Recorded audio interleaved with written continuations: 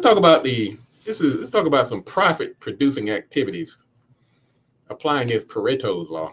Paretos law is basically saying that 80% of the result you get come from 20% of the activity.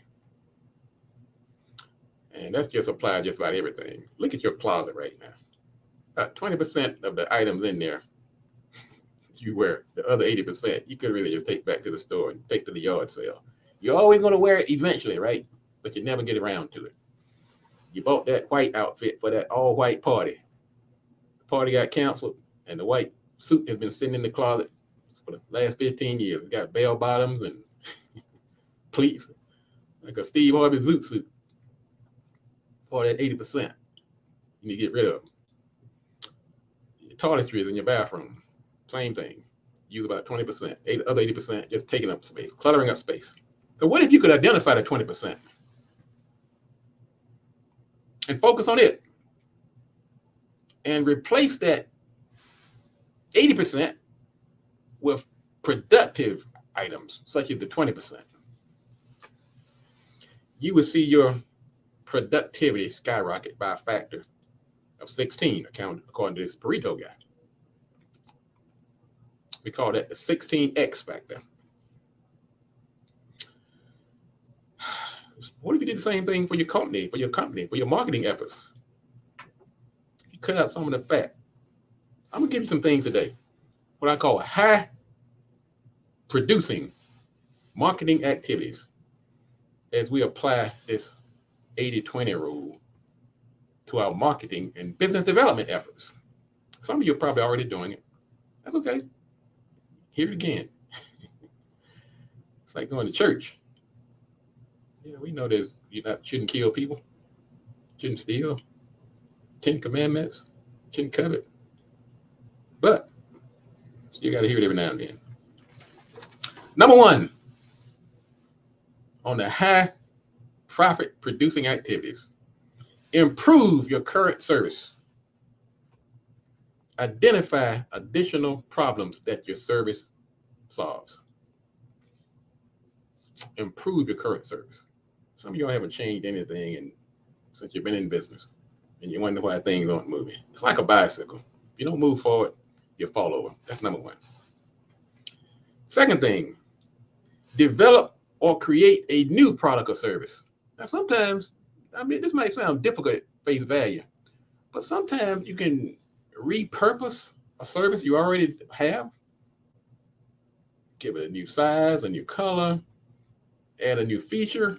So you don't have to go out and really create use a macro, approach, and take something that you're already doing and tweak it into a new product or service.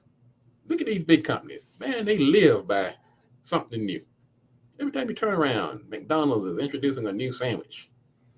And then, once that McRib gets old, they take it off the shelf and they'll bring it back up 3 or 4 years later, and it's new all over again to a new audience. So sometimes you can create something new just for a season or a reason, pull it back, and reintroduce it to a new audience. So develop something new. Now, I want you to develop, once you create that new product, market it to the best audience. Now, sometimes we go out and create new items, new products, new services, but we try to sell it to everybody. You've got to sell it to the right audience, the best target audience. I'm telling you some things, folks, that are going to change your business tomorrow if you do it.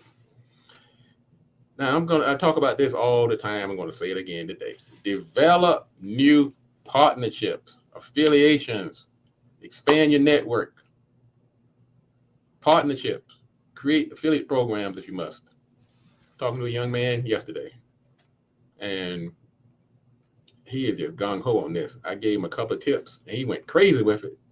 That's all he wants to do now. Like, hey, Gatewood, we can stop all this other stuff because this is working like magic.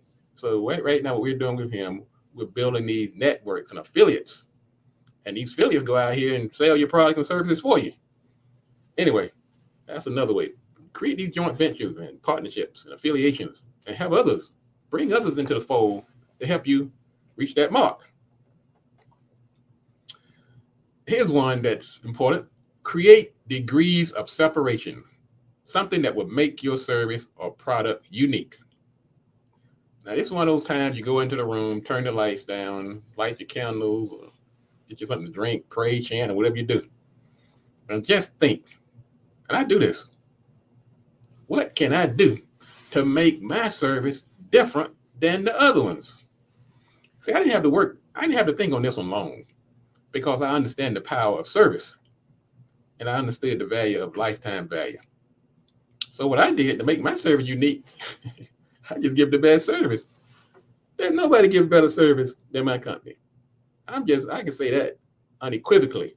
I don't have to worry about being contradicted. Anybody who's done business with me knows that. Man, they be calling me. I mean, I was taking calls this morning at 2 o'clock. I'm not proud of that, but that is my differentiator. That's one of my degrees of separation. This is no joke. Even though we have a 24-hour hotline, if you have a problem with your website, your domain name, your hosting account, your SSL certificate, your email, we have a 24/7 number. And I've told people that 100 times, but they just love calling me because I was the one, when I was small, of course, I was the one they dealt with. But now we have a 24-hour hotline to take care of that stuff. But I'm not going to say, look, hey, I'm bigger than this now. You're talking to the owner. Hear myself a bit. I can show you the text. It was 2 o'clock this morning before I finally said, look, I'm going to type up your instructions on how you should do this when you can't reach me. So I actually typed up an email this morning at 2 o'clock. Here's the phone number. Here's your login, your password, your 4-digit PIN, the email address on file, the credit card you have on file for your recurring bills. And here's that number you can call if this happens in the future. I said, put it in a safe place. I wanted to say, because I'm not going to make you call next time. But I didn't do that. I went ahead and, I just do what I have to do. But anyway, that's one of my differentiators. You have to find yourself a degree of separation that makes your business unique. Now, do this. I'm telling you that these are things that's going to make your business. Just that 80-20 rule. Some of this other crap you can just scratch out the way. Do some of this stuff. Acquire proof to use your marketing, such as testimonials or research. Man, people have so many choices now. I hate to bust people's bubbles when they come to my office and say, look, man, I got this great idea. I want to say, look, you and everybody else. So you got to find some way to let people know that you're different. You have to create social proof.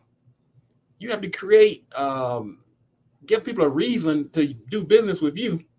And one of the ways to do that, show some type of research, white papers, and a low threshold approach to do that is through testimonials. You go to my website, gatewoodmarketing.com. Heck, the whole second half of the website is just testimonials.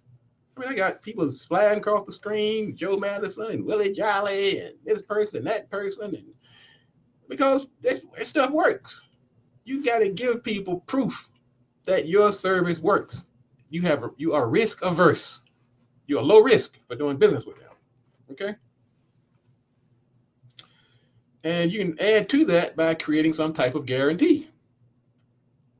Now, when you say guarantee, that doesn't mean if it doesn't work or if it doesn't go to your liking, I'm going to give you a free one. But you might say, look, I guarantee if you don't like it, I'm going to give you a 10% off the next one. I like this promotion that, I think Domino's must have created my list here today. They came with that free delivery. You become your own delivery person. Come pick up your own pizza and they give you $3. They call it like a delivery tip or something. That's that thinking new. I like that kind of thinking. You can do that too. You don't have to be a big company like Domino's to do it. Find a way to reward your prospects for taking action. Now, what's popular right now in the digital space is gated content. Look, give me your email address or buy something. I'll give you a free download or free video, but make it reward people for taking that extra step. And you have some things right now that you can give away or share. to reward people for taking actions. Locate a marketing channel that gives you access to additional prospects. Right now, you're not reaching everybody that you can reach. I can guarantee you, which means you may have to join a networking group. You may have to advertise on a show like this if you're not advertising already. You may have to call the radio station, Radio 1 or someplace. But you have to go somewhere. You have to fish in a different pond. Okay? And to tie in with the rewarding, create a free piece of literature that you can give to people. That's right.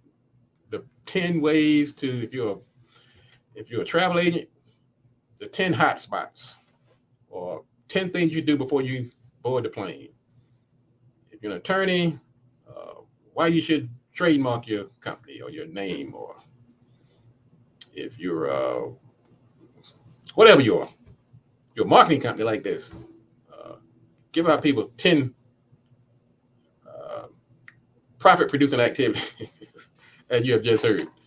My bottom line is give out free information to generate leads. And you can put it on a postcard. You can put it on like I said, behind gated content. You can put it as a download on your website. You can put part of a blog. But content is king right now. And so if you're looking for something free that you can give away, sometimes people give away things like mugs and cups. You may give away a pen. I give away a lot of cups over here. I give away pens with my logo on it. Well, sometimes you do these things, but content is one thing you can do. But you can do other things to generate leads for your business. All right, folks, that's going to wrap it up for today.